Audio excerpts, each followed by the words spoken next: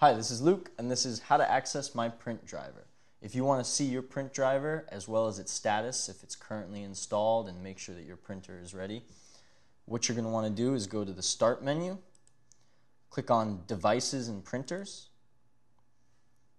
Next, scroll over to the printer that's installed and set, right-click, Properties, and then at the top under Hardware, you're going to go to the Hardware tab, and at the bottom you can see the device function summary.